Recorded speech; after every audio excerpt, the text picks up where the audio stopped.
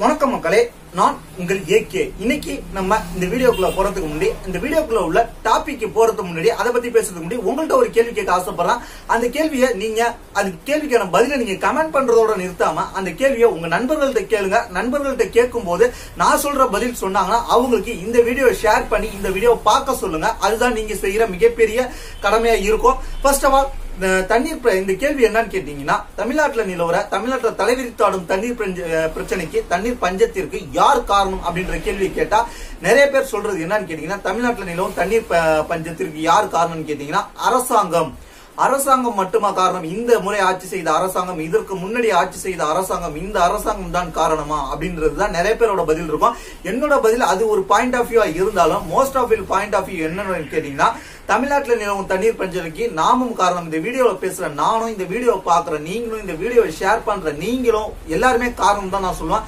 ஏன்னா நீங்க இதை யோசிச்சு பார்க்க வேண்டிய விஷயம் ரொம்பவே முக்கியமா இருக்கு. தமிழ்நாட்டில் நிலவர தண்ணீர் பிரச்சனைக்கு, தண்ணீர் பஞ்சத்திற்கு நாமும் காரணம் சொல்றேனே. என்ன காரணம் கேட்டீங்கன்னா, இதுவரைக்கும் உங்களுக்கு எத்தனை வயசுன்றது முக்கியம் இல்ல, உங்களோட வாழ்நாள்ல இதுவரைக்கும் எத்தனை மரத்தை நட்டிருக்கீங்க, மரம் கூட வேண்டாம், எத்தனை செடியை நட்டிருக்கீங்க, எத்தனை செடிக்கு தண்ணி ஊத்திருக்கீங்க அப்படின்றதான் என்னுடைய கேள்வி.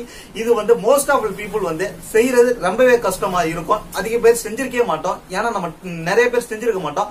என்னோட கருத்து என்னன்னா, உங்களால ஒரு செடி நடணும்ன்றதுதான் என்னோட கருத்து. அது மட்டும் இல்லாம இந்த தண்ணீர் பிரச்சனைக்கு நம்ம என்ன காரணம், ஏன் இந்த தண்ணீர் பிரச்சனை இவ்வளவு காலமா நீண்டுகிட்டு இருக்கு, இந்த பிரச்சனைக்கு தற்போதைய தீர்வு என்னன்னு நான் சொல்லியிருந்தேன். தற்போதைய தீர்வு என்னன்னு கேட்டீங்கன்னா,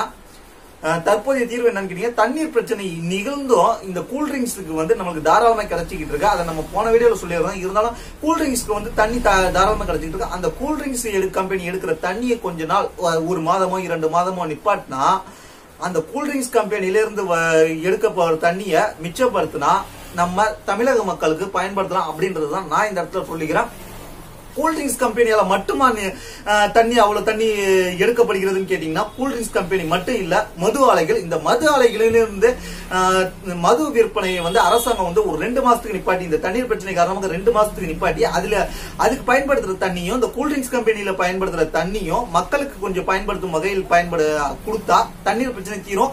அது மட்டும் இல்லாம இதற்கான ஒரு தீர்வு நான் சொல்லியிருக்கேன். இன்னொரு தீர்வு என்னன்னு கேட்டீங்கன்னா, இது நீண்ட காலத்துல தண்ணீர் பிரச்சனை வராம இருக்கிறதுக்கு நாம் தான் இதற்கு ஒரு தீர்வு செய்யணும். என்ன செய்யணும்னு கேட்டீங்கன்னா, புதுசா வீடு கட்டுறீங்கன்னா அந்த வீட்டு வாசல்ல ஒரு மரம் நடுங்க. அந்த வீட்டு வாசல்ல ஒரு மரம், ஒரு சைடு ஒரு மரம் இல்ல 2 மரம் நடுங்க. உங்களுக்கு பிற்காலத்துல அது எந்த மரம் உங்களுக்கு பிடிச்ச மரம், எந்த மரம் வேணாலும் நடுங்க. பிற்காலத்துல அது உங்களுக்கு வீட்டுக்கு நிழல் தரும். அது மட்டும் இல்லாம உங்களுக்கு காற்று அடிக்கும். அதுக்கப்புறம் தண்ணீர் பிரச்சனைக்கு இது ஒரு தீர்வா இருக்கும். நீங்க நடுறதுனால என்னடா தண்ணீர் பிரச்சனை தீந்துருமா அப்படின்னு கேட்டீங்கன்னா, உங்களை போல பல பேர் நடுவாங்க. எல்லாருமே நடும்போது தண்ணீர் பிரச்சனை தீரும். இந்த நீங்க நடுற பத்தி உங்க ஏரியாவில் நீங்க புதுசா வீடு கட்டி மரம் நடும்போது வித்தியாசமா இருக்கே, அவங்க வீட்டுல வெக்க இல்ல, அவங்க வீட்டுல கூலிங்கா இருக்கு, மரம் வாசல்ல இருக்கிறதுனால அதை பார்த்து பக்கத்து வீட்டுல உள்ளவங்களும் நடுவாங்க. அப்படி நடும்போது, அதிக பேர் நடும்போது தண்ணீர் பஞ்சம்ன்றது குறைய ஆரம்பிக்கும்.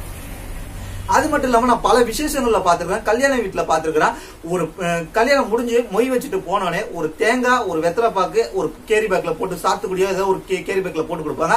அதுக்கு பதிலா ஆளுக்கு ஒரு செடி தரலாம். அந்த செடி அவங்க வீட்டுல போய் இருக்கிற இடத்துல நடுறது மூலமாக இந்த செடி வளர்ந்து பெரிய மரமா ஆகும் போது, இது இந்த கல்யாணத்துல கொடுத்தாங்க அப்படின்ற ஞாபகம் உங்க ஞாபகமும் அவங்களுக்கு இருக்கும். அது இல்லாம மழை வர்றதுக்கு அதிகபட்ச வாய்ப்பு இருக்கு. நீங்க ஒரு மரத்தை வளர்த்தீங்கன்னா, நீங்க ஒரு மரத்தை கொடுக்கறது மூலமாக பல புண்ணியங்கள் நீங்க செஞ்சதாக தான் நான் கருதுவேன். ஏன்னா ஒரு மரத்தை நடுறதுன்றது ஒரு உயிரை நட்டு நம்ம வளர்க்கறதுன்றது மிகப்பெரிய சாதாரண விஷயம் கிடையாது. அந்த மரத்தை நம்ம கிட்டத்தட்ட 1 வருஷம் வரைக்கும் நட்டு வளர்த்தோம்னு வச்சுங்க, அது கூடிய அதுவே கொஞ்ச நாள் கழிச்சு அதுவே தானாவே வளர ஆரம்பிச்சிடும். எல்லா மரமும் அப்படிதான். நீங்க முயற்சி பண்ணுனா முடியாது ஒண்ணுமே இல்ல.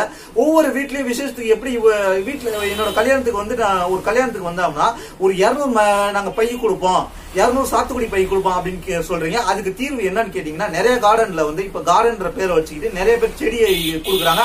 அதே நீங்க கிஃப்டா கொடுக்கலாம். அந்த 200 பேருக்கு நீங்க கிஃப்டா கொடுக்கலாம். அந்த கிஃப்ட் கொடுக்கறது மூலமாக அது நீண்ட காலத்திலேயே உங்களை ஞாபகம் வச்சுக்கிறதுக்கு ரொம்பவே உதவுன்றதுதான் என்னுடைய கருத்து.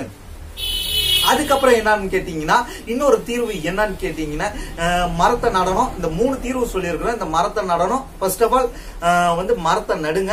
அதுக்கப்புறம் உங்க வாழ்க்கையில அந்த மரத்தை பராமரிங்க 1 வருஷம். அது மட்டும் இல்லாம உங்களுடைய பிறந்த நாள், உங்க வீட்டுல எந்த ஒரு சுப நிகழ்ச்சி, எந்த ஒரு நல்ல காரியம், உங்க வீட்டுல புதுசா ஒரு குழந்தை பிறந்தா அந்த குழந்தை நினைவாக ஒரு மரத்தை நடுங்க. உங்களுக்கு அந்த குழந்தை பெரிய ஆள் ஆனதையும் அந்த மரமும் வளரும். அந்த குழந்தை வளர வளர அந்த மரம் வளரும். அந்த குழந்தைக்கு அந்த மரம் பயன்தருன்றது உண்மை. அந்த குழந்தைக்கு அந்த மரம் பயன்தரும் போது அதை பார்த்து அந்த குழந்தையும் மகிழ்ச்சியா இருக்கும். பிற்காலத்துல வந்து எந்த ஒரு பிரச்சனையும் வராம இருக்கும். மழை வரத்துக்கு அதிகபட்ச வாய்ப்பு இருக்குன்றத என்னுடைய கருத்து. நீர்நிலைகளை வந்து அரசாங்கங்கள் பாதுகாக்கணும்ன்றத என்னுடைய கருத்து. அரசாங்கங்கள் நீர்நிலைகளை பாதுகாத்து ஆறுகளை தூர்வாரி சரியான முறையில் பராமரித்தால் தண்ணீர் பிரச்சனை வராதுன்றத என்னுடைய கருத்து. இதை பத்தி உங்களுடைய கருத்து என்னது கீழே உள்ள கமெண்ட் செக்ஷன்ல கமெண்ட் பண்ணுங்க. அப்புறம் உங்களுக்கு இந்த வீடியோ கீழே உள்ள Facebook அதுக்கப்புறம் Facebook பேஜ்